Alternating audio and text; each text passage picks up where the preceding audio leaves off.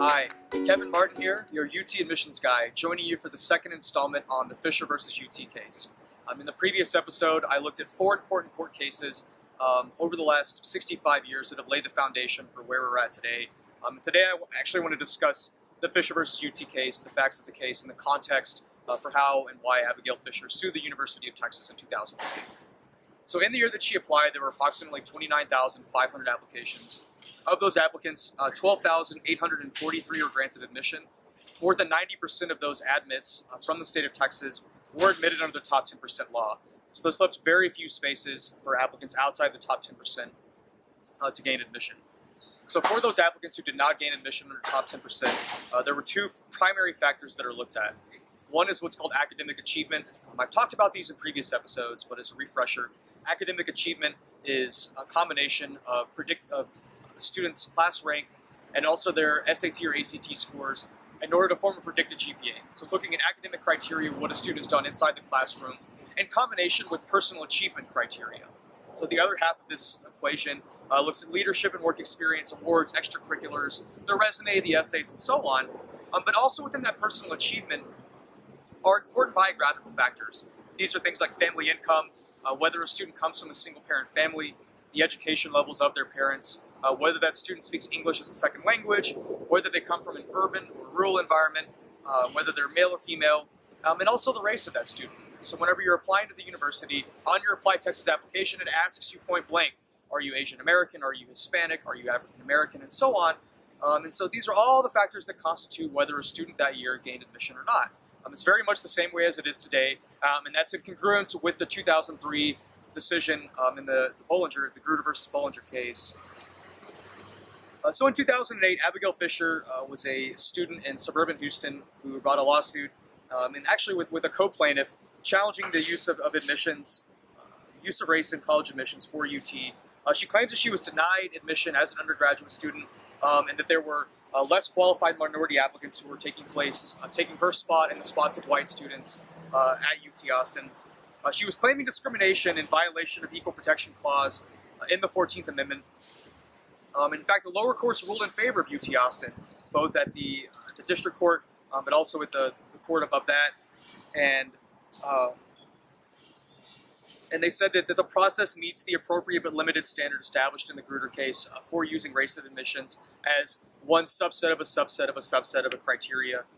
But moreover, it's interesting because, you know, a lot of times, especially in these big kind of national conversations that change policy nationwide, are often supported by special interest groups. Abigail Fisher is supported by a project called the Project for Fair Representation, based out of Washington, D.C.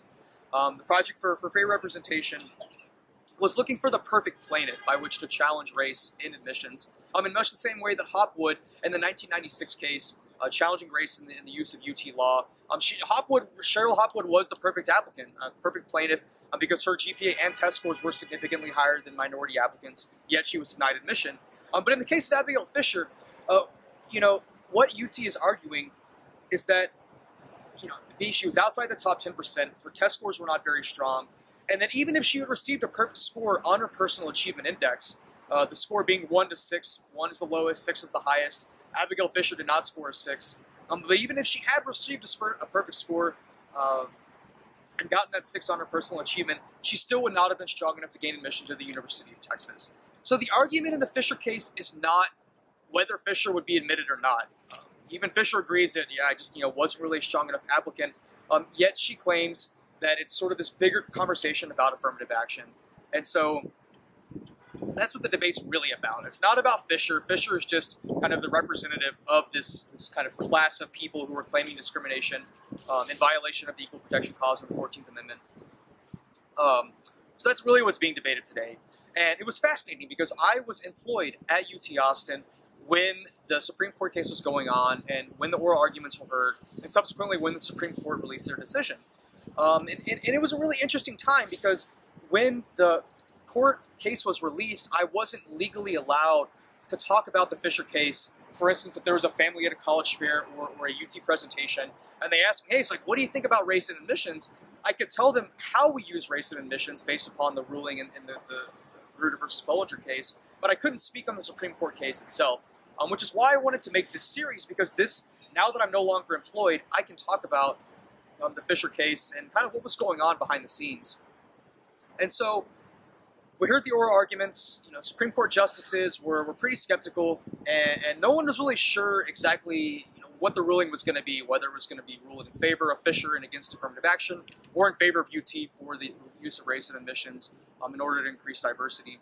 But when the decision was released, everybody was actually really confused. The Supreme Court voted 7-1 and sent it back down to the lower courts under something called the application of strict scrutiny.